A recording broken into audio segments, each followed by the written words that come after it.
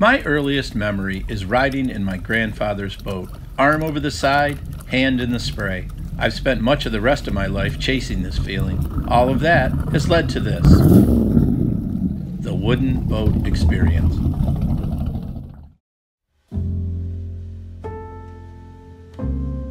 From Native American canoes, to settlers' rafts, to scows that brought lumber from the far end of the lake, then sailboats and yachts, small steamers and large steamboats, and at the start of the 19th century, powerboats with names like the Phantom, the Quaker Lady, and the fastest boat on the lake, the 007.